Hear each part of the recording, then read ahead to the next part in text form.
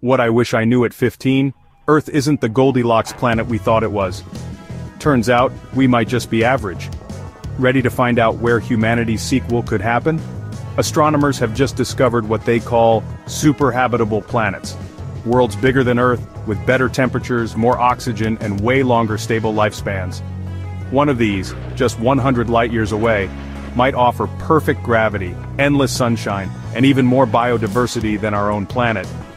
Yeah, Earth is cool, but what if there's a planet out there that's actually perfect for life? Imagine a world where humans could thrive even more, where the environment is actually healthier, and civilization gets a second chance.